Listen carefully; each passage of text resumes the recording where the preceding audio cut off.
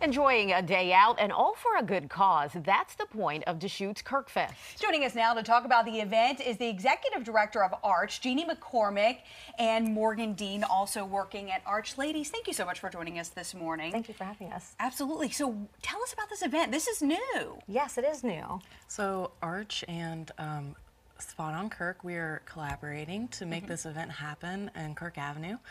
So it's going to be our first annual Deschutes Kirkfest. We're looking really forward to it. We're going to have a lot of cool music acts, a lot of great food. Lucky is partnering with us, so they're going to be making some signature cocktails that we'll be serving, and of course some Deschutes brews will be available as well. And all of the money that we raise that day will go towards our two nonprofits, Arch Roanoke and the Spot on Kirk. Oh, wow. That's fantastic. So a wonderful event where you can have a great time and a wonderful cause. Now, this is happening on Sunday. Why on a Sunday in particular? Sunday fun day. There's not much happening in Roanoke on a Sunday. And it's the end of summer, so it's a time for everyone to kind of get out and enjoy the weather while they can before it starts to get chilly. Yeah, and I know you guys are from one of the nonprofits. So tell us what you guys specifically do and how this money is really going to help you and your nonprofit. Yeah, absolutely. So Arch Roanoke, we provide safe, supportive recovery and support to the most vulnerable citizens in the Roanoke Valley.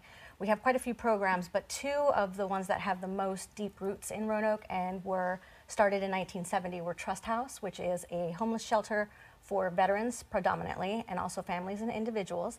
And then we also have Bethany Hall, which is a substance abuse treatment facility program for women. It's one of three that provide treatment to women who are pregnant and postpartum, so the ladies get to keep their infants once they're born in the program. That helps connect that bond and really push them towards recovery. Yeah. When it comes to the event, people who, not just wanting to attend, but perhaps who want to volunteer, either at the event or with your organizations, what do they need to know?